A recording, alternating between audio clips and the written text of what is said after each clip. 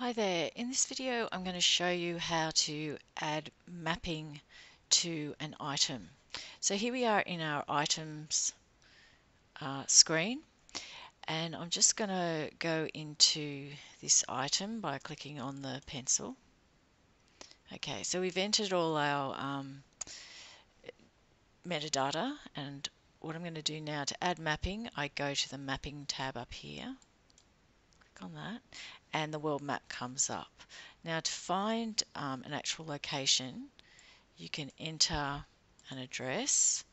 So I'm just going to do domain Hobart. There we go. And that's probably near enough, this one here. So I'm going to click on there. Okay, and here we are, we've got the domain up.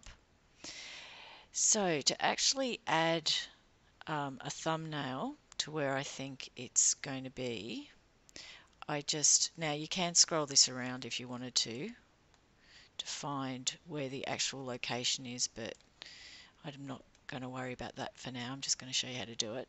So to enter your marker, you just click on here, draw marker, drag it over, drop it.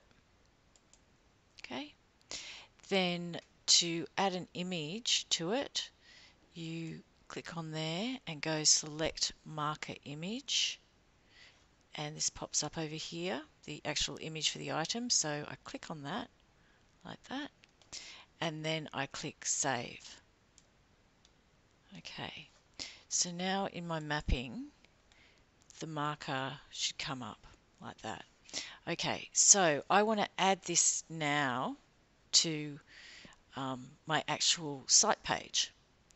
So to do that, I'm going to click on Sites, and I'm going to open this site here in the site screen, and then I'm going to go to Pages.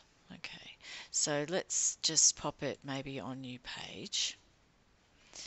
So I'm just going to grab Map down here, this new page block. Okay, and I'm going to add an attachment, and my attachment's going to be here. Okay, so I've added that. Now I'm just going to click Save, and then I'm going to click View, and what do we have? Here we have. There we go. So it's all there.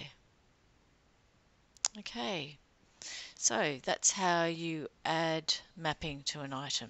Thank you.